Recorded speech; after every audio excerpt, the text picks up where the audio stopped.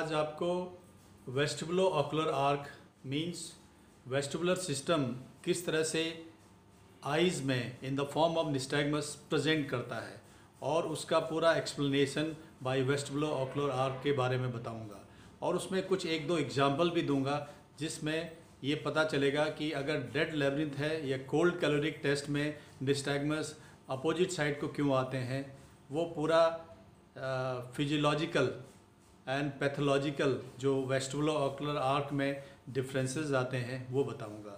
Friends, आप अब देखें vertigo vestibulo-ocular arc which present in the form of nystagmus in the eyes. Now friends, you can see here the lateral semicircular canal of the left side and lateral semicircular canal of the right side.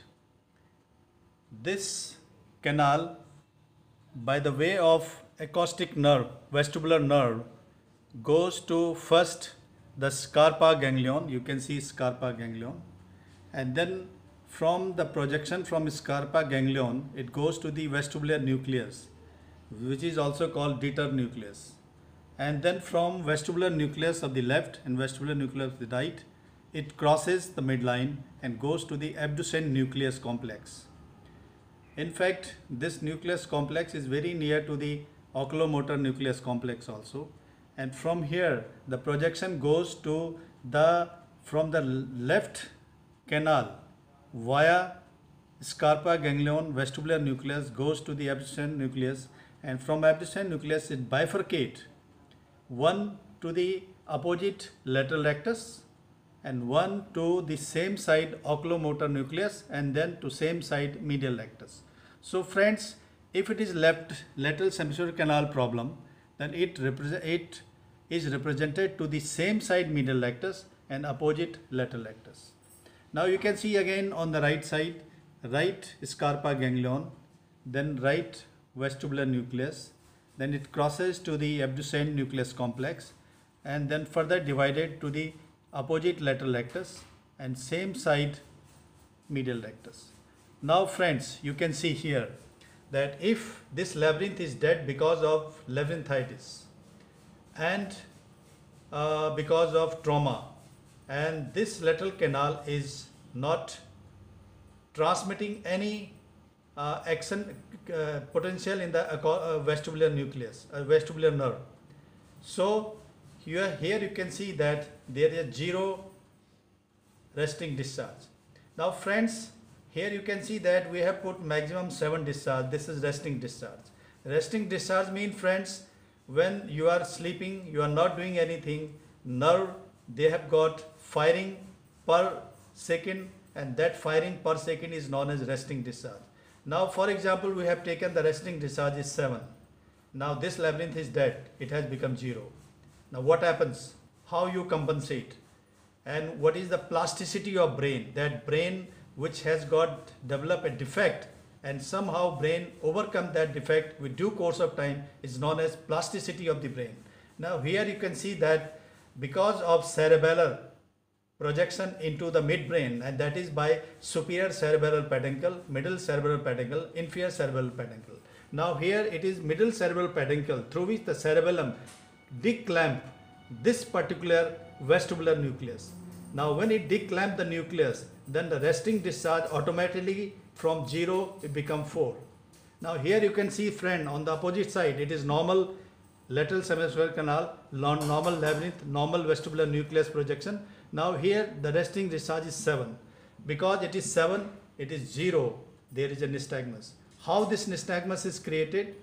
You can see that because of 0, the vestibular nucleus here which transmit to the abducens nucleus of the opposite side and same side oculomotor nucleus create hypotonia of the right lateral rectus and hypotonia of the left medial rectus, because they develop hypotonia and the opposite muscle, that is the right medial rectus and left lateral rectus, they are normotonic because it is 7 discharge. So they pull the eye to the left side. Left ear disease they pull eyes to the left side very slowly. And this slow phase of the nystagmus has got vision. So the patient can see the rotation of the surrounding or head because the vision is present. Now brain comes to know of the abnormal position of the eye, and brain try to correct it, and that is known as correction reflex of the brain, and that is fast component. You know friends, in fast component will be toward the right side. So left labyrinth disease, that is damaging disease, and the fast component to the right side. And during this fast component there is no vision. Because there is no vision, so patient always feel rotation in one direction only, and that is true vertigo. Now friends, you can see again back to the dead labyrinth, and you can see that how this dead labyrinth and this side of the brain compensate the defect which has been created by dead labyrinth. You can come back again to this diagram.